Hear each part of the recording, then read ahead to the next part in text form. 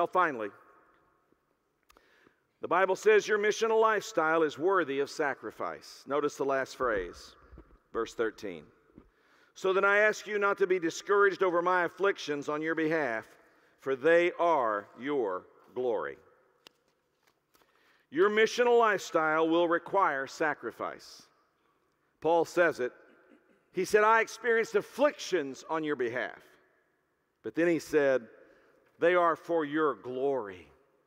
In other words, what I've been through will lead you to faith in Jesus Christ so that you might receive the glory of God into your life, and it will bring overwhelming joy to me in the context of my affliction. Listen, most of us as American Christians live very comfortable lives. But choosing a missional lifestyle means that you will give up your time, your money, and your energy to help people come to faith in Jesus Christ. And while it may not rise to the level of affliction, it will likely involve some sacrifice. A few years ago, I came across a book, and in that book is my favorite story of sacrifice. It's my favorite story. I'm just going to read to you just 3 short paragraphs. Are you with me here? My favorite story of sacrifice. It's from the book, The Cry of the Kalahari by Mark and Delia Owens.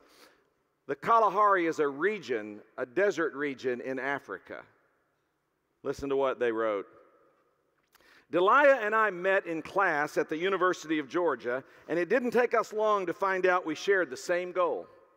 By the end of the semester, we knew that when we went to Africa, it would have to be together. We decided to take a leave from the university and earn the money needed to finance the expedition. Once a site had been chosen, we thought someone would surely grant us the funds to continue. But after 6 months of teaching, we had saved nothing.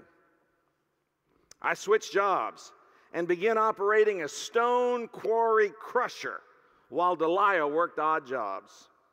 At the end of another 6 months, we had saved $4,900 plus money for airfare to Johannesburg, but it was still not enough.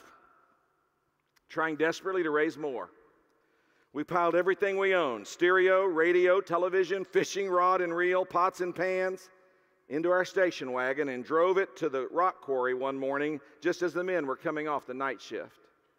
We auctioned it all, including the car, for $1,100. A year after we were married, we boarded a plane with 2 backpacks, 2 sleeping bags, 1 pup tent, a small cooking kit, a camera, 1 change of clothes each, and $6,000. It was all we had, but we were going to Africa to study the brown hyena.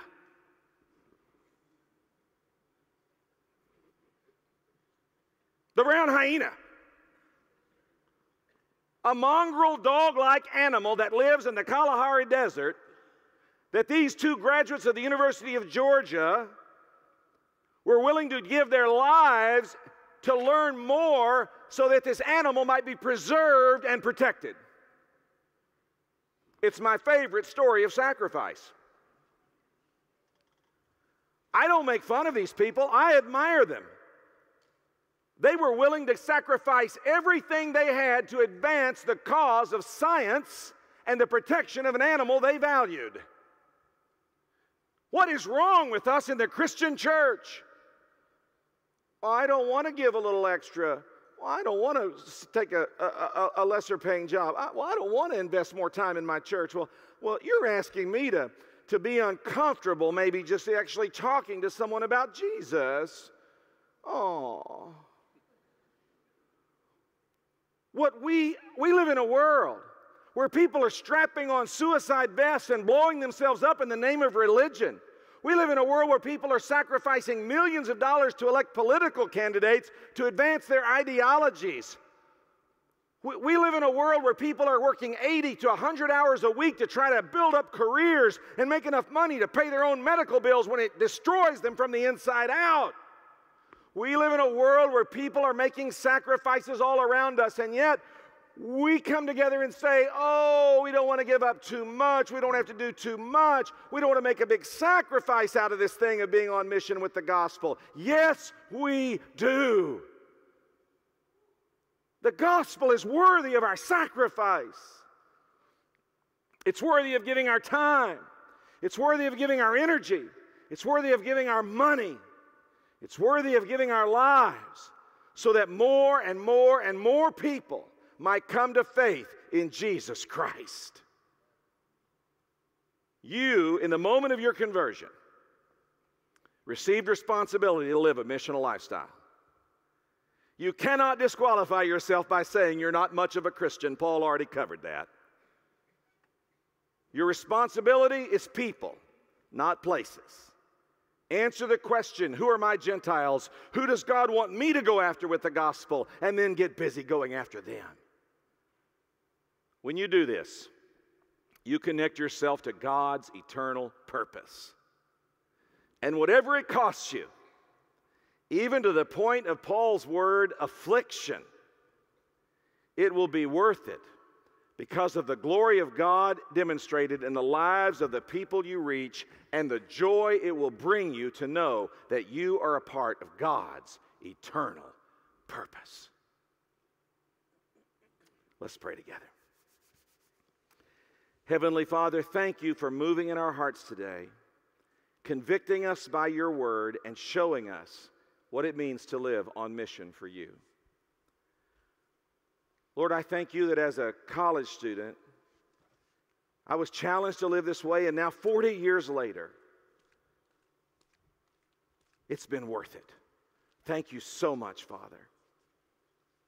And now I pray across this room that you will move in power to raise up missional disciples who will live a missional lifestyle, who will get the gospel to many people. And Lord, some of them, you'll even want to displace and take to a new place, a new location, a new people. Give them the courage to do that as well. Father, we receive from you today what you can only do in our lives and how you can change us. And we invite you to do it in Jesus' name. Amen.